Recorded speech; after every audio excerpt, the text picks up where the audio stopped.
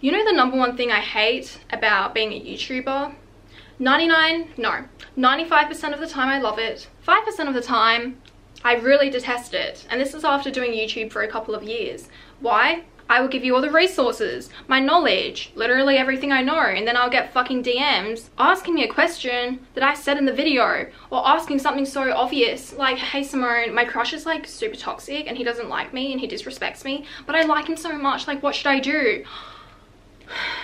God, it's so common. And you know why it's common? Because people love to be led. People can't wait to be led. That's why Andrew Tate blew up to be as big as he is, and other self-help leaders in the female and male space. Guys, you're always going to be a loser if you don't actually implement the stuff that people online talk about. How do you expect change if you're just watching these videos and they're not even implementing what we're telling you? People will do anything but the work, because that's why we consume so much self-help content, because it makes us feel like we're actually doing something. You know, on my other channel last year, I made a bunch of study videos, and I got this comment this morning and it said, I clicked off the moment she said, there's no shortcut. I replied, bro, maybe you should actually go and study instead of spending your time watching these types of videos, because I almost guarantee that hour you spent watching this content, you could have got an hour of study done. Instead, you're spending time to look for a shortcut. Secondly, this is my more important point, but you actually need to think about the content you're consuming. Now, more than ever, there is so much crappy information online. And going back to my earlier point where I said people can't wait to be led. It's human nature. We like to be led. Some people are leaders, but the vast majority of people are followers and they want to be led.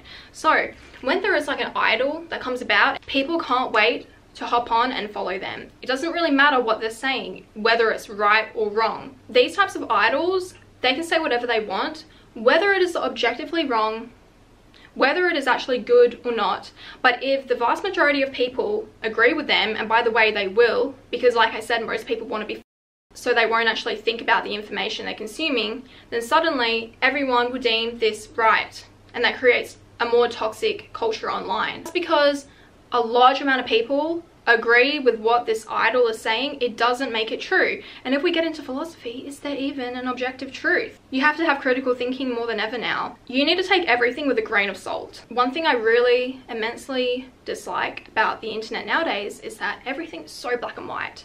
You say one bad thing, one wrong thing, cancelled. And you guys know at home that you say a lot of bad things. You know those memes? And it's like seeing creators get cancelled for things I say on a daily basis. Why is everything black and white? You make one bad mistake, you're cancelled. 2, if someone has a different opinion to you, they're demonized. Especially if that opinion doesn't go along with the masses, you're demonized. One of the good things, however, about the internet is that now there are so many creators that it enables audiences to find their community that they fit in with. The problem lies when you get such large groups and then they're just spreading the wrong message.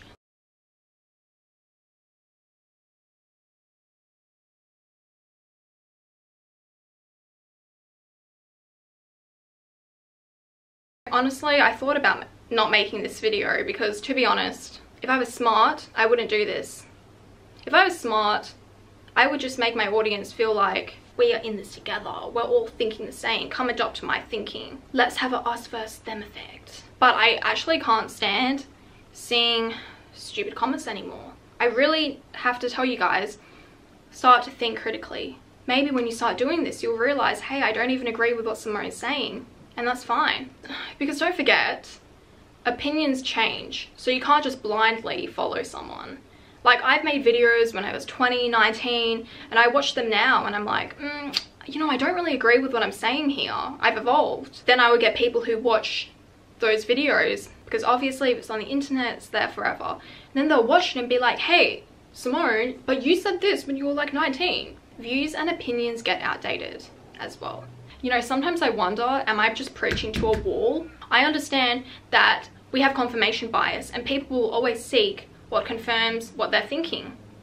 People don't want to know the truth.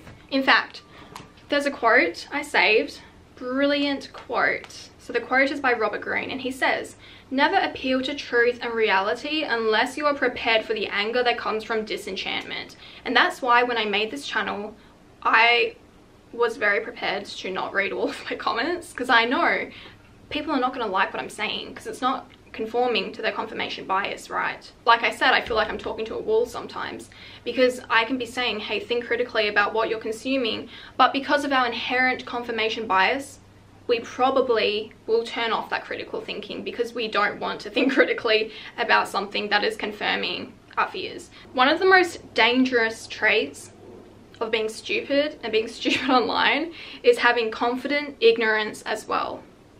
It is when you think that you know everything and you're so fucking confident about it. You need to humble yourself. And this is one of my favorite quotes, but the more you know, the more you realize how much you don't know.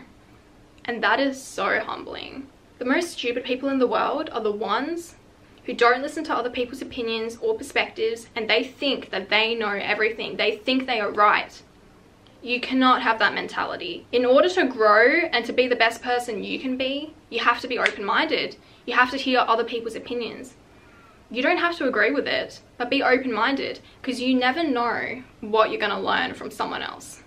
Or perhaps you may realize at the end of the day, maybe I don't agree with what I'm saying after hearing what other people are saying. And that's why I always encourage discussion in my comments. Sure, as a leader figure on YouTube, I am presenting my opinion, which probably will be followed by a lot of people who watch this. But like I said, you should take it with a grain of salt. If it applies to you, you can take it in. If it doesn't, there are so many other creators out there that will resonate with you. Or perhaps take what resonates and then leave what doesn't. You don't have to agree with everything I'm saying. You know, sometimes I think society is going down such a dangerous path. Thank you to TikTok. And I will make a whole main channel video on this, but you know, I took a break from TikTok for about a month, and every 2 weeks I would come on, do like an hour of scrolling for marketing reasons. You know, for my job, I kind of have to know what's going on. But the point is, I was not consuming this degenerate content every single day. 90% of content on TikTok is so dumb. 10% is good.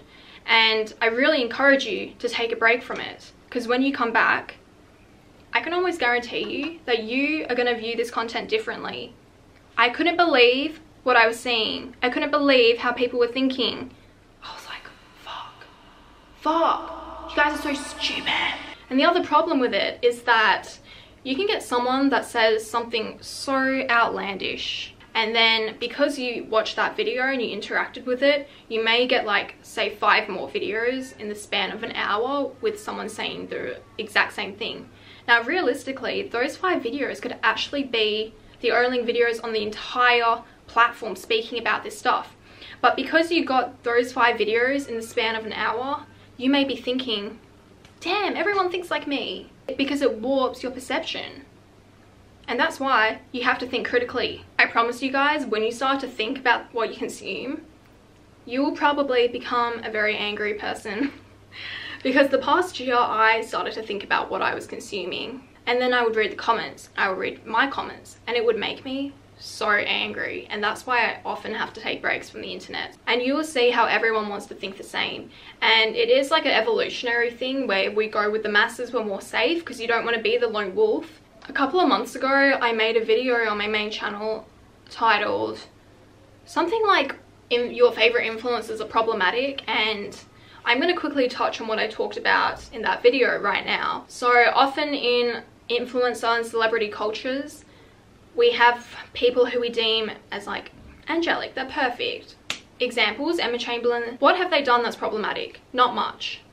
But you know what's also true? A lot of these types of celebrities, they don't share their opinion. A lot of people who, if they're smart, unlike me, they don't share their opinions. And if you don't share your opinions on controversial things, you're not really going to get hated on for it, because you're not actually saying anything that's causing a divide between people.